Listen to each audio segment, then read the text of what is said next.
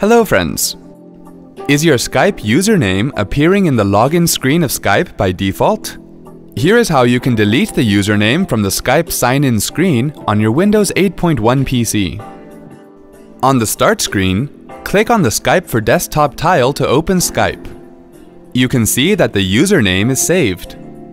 On the taskbar, right-click on Skype and click Quit Skype to close Skype completely. Click Quit to confirm. Open Windows Explorer.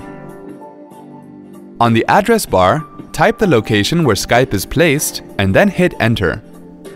Right-click on your Skype username and then click the Delete option. Close the open window. Now go back to the Start screen and click on the Skype tile to open it. You can see that the username has been removed. Wasn't that quick and easy? Thanks for watching.